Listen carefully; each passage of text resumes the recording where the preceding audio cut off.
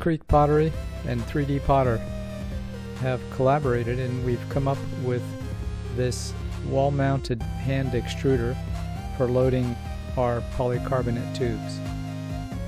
This wall-mounted extruder is an excellent alternative to owning a pug mill.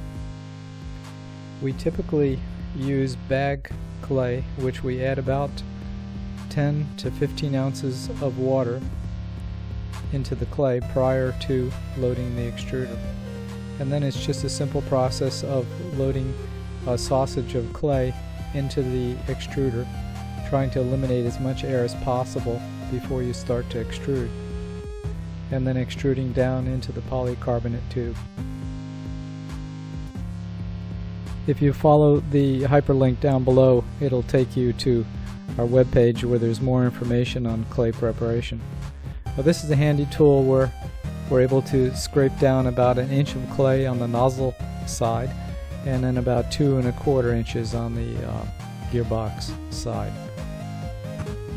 We have two versions of the extruder for either our 2000 milliliter or the larger tubes, the 3600, 5500 milliliter tubes.